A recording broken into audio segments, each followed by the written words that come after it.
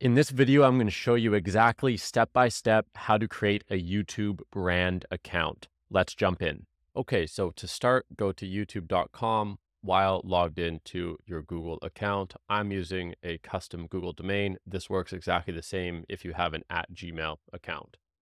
So first things first, you need to create your first YouTube channel. To do this, you press create a channel. I'm going to call this Sean Wiggins 1. You'll see why later. Once the first channel is created, click the profile photo, go to settings. Now what we want to press is create a new channel. And for simplicity, I'm going to call this Sean Wiggins 2. Hit create. Now, when you check your Google account, there should be two YouTube channels listed. And if you press switch account, you should see, in my case, Sean Wiggins 1, Sean Wiggins 2. Now what we're going to essentially do is merge Sean Wiggins 1 into Sean Wiggins 2, and that is how you create a brand account. So to start, switch back into the original main account, go back into settings, click advanced settings, and then what you're going to do is press move channel to a brand account.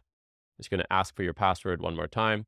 Now, on this page, you should see the current channel you have selected. Now, this is the main channel that you want to turn into the brand account. And then you see the second channel we created down here, and you simply press replace. Click the box. Now, this delete channel just means that you are going to essentially delete that second channel that you created. So the second channel you created should always be blank, so it doesn't matter if you delete it.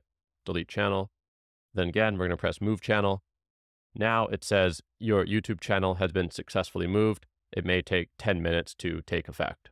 To double check that this worked completely, we're going to click back here, switch account.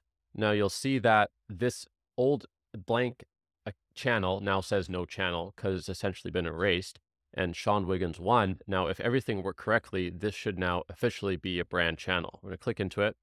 Now to double check, I'm going to go to YouTube Studio, scroll down, hit settings, hit permissions. Now this line up here is where you're going to determine if you actually have done this correctly. If it says keep managing permissions in your brand account, you will know that you have, in fact, successfully created the brand account.